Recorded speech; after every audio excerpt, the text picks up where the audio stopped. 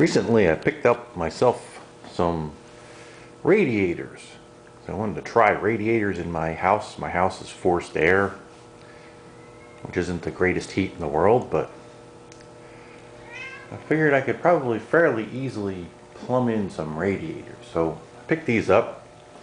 This is an old 5-tube radiator, which, wow, they are a pain to clean. I haven't successfully, even with the cat's help, gotten this one cleaned up yet.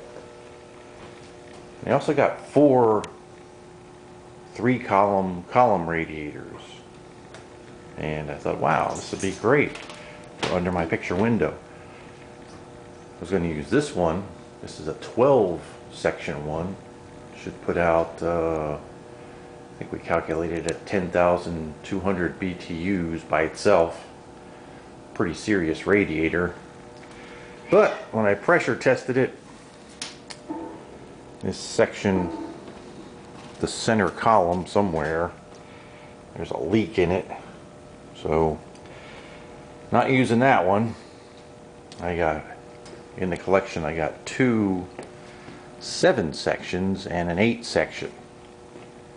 After pressure testing everything, this one, this 7 section is cracked. It's got a crack right here. It's also got a big nasty crack right here. Second section in. So I don't know how many other cracks it's got in it, but I have to figure out how to, if they can be fixed. These are not assembled with threaded rods. They're threaded nipples. One side is right-handed thread, the other side is left-handed thread, and there's a key, you know, 2 ears in the center of the nipple. So if you remove this plug, you'll see them, and you can put a tool in there and spin them to get them apart. But yeah, 70-year-old radiators, cast iron, steel threaded nipples, we'll see. In the meanwhile, I did get the 8 section and the other 7 section refinished, and right now they're sitting in my living room, partially plumbed in. So this is where the 2 that are already refinished are going and cleaned up. Put them right under this big picture window here. This is the coldest spot of the house. The hot air ductwork is actually run on the opposite side of the house, the plenums and the returns, and there's just small 5-inch round ducts that go to the vents over on this side of the house. That's where one of them is there. This is another one. I took the vent out, and since this is a temporary install, these radiators don't really fit under the window like they should, but they're the ones that I have, so that's what we're using for now, being that it is 10 degrees out and windy. So I took the one vent out,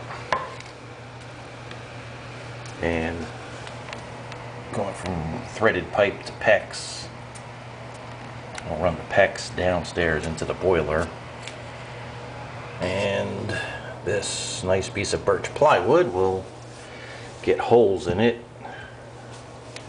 so that it'll cover this area up and not look too horrible. Also going to put a supply and a return temperature gauge up here just to see what's going on.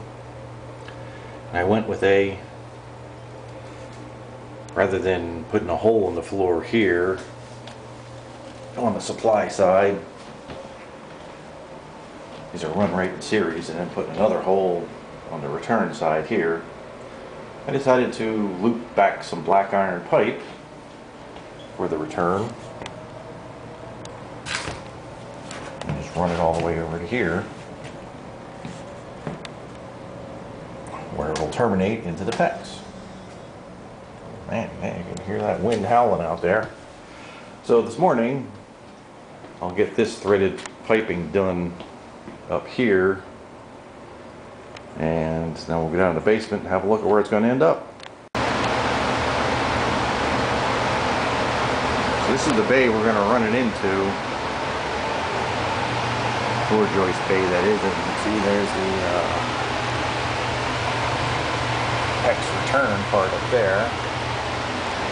And we're going to run the supply and return PEX line down this bay. It's all going to end up over here at the boiler.